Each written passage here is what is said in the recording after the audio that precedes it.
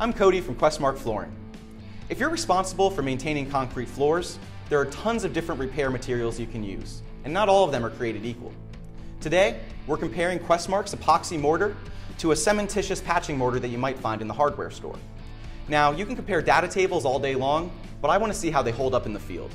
So for our test today, we're going to drop this 10-pound steel bearing on each of these materials from various heights and see how they hold up.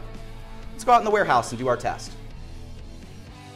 So here we are in the warehouse, and we have two patches here. One's your basic cementitious material, and the other is QuestMark's Epoxy Mortar. Here's our 10-pound steel bearing, and behind me I have an 8-foot ruler. We're going to drop the bearing from 2 feet, 4 feet, 6 feet, and 8 feet, and see how each of the patches hold up to the blunt force. I'll meet you back in HQ afterwards to discuss the results.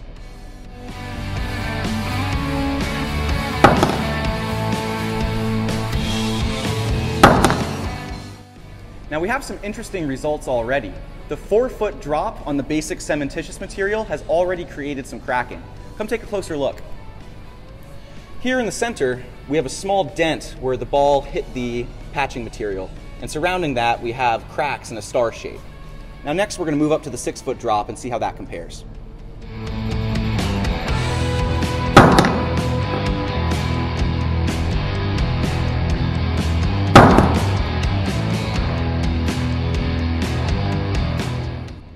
Now at the 8-foot drop, we saw a more or less complete failure of the cementitious patch. If you want to take a closer look?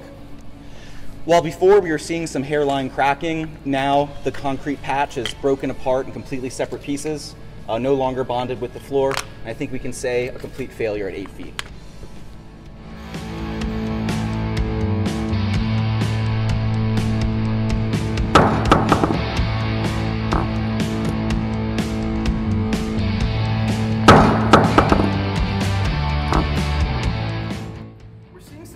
Results from QuestMark's Epoxy Mortar. If you take a closer look here, you'll see that where the ball hit, it flattened the sand, but it's still completely up to grade, and there's no cracking at all so far up to 4 feet.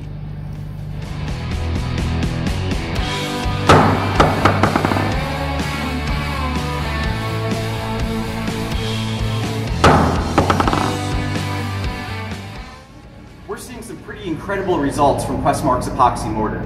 If you take a closer look here, you'll see we have essentially the exact same thing. Where the ball hits, it flattens out the sand, creates no cracking, and all remains completely level where the original patch was laid.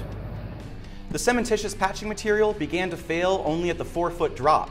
At the 6-foot drop, it failed even worse. At the 8-foot drop, it was completely and utterly coming up from the concrete. Not very impressive results. Compare that to QuestMark's Epoxy Mortar.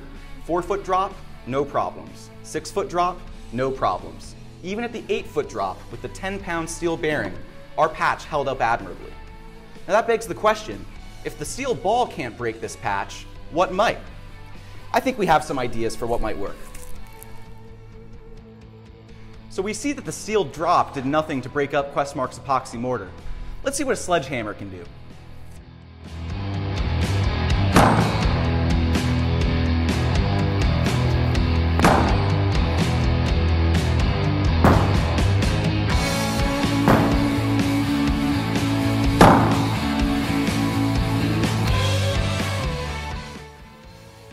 Wow, that was impressive.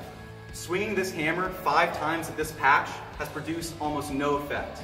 The first hit was near the edge, and we got a small crack out here. But then 5 additional hits all around the patch, no breaking up, right on the bare concrete. Really impressive results. We were finally able to crack the mortar using a sledgehammer, but even then, only a little bit. I think it's safe to say that your employees are not going to be swinging a sledgehammer at your floor as hard as they can. So I think QuestMark's Epoxy Mortar will hold up to anything you could possibly throw at it. Thanks for your time. To learn more about QuestMark Flooring and our maintenance products for concrete floors, please visit us at www.questmarkflooring.com or call us at 1-800-743-8890.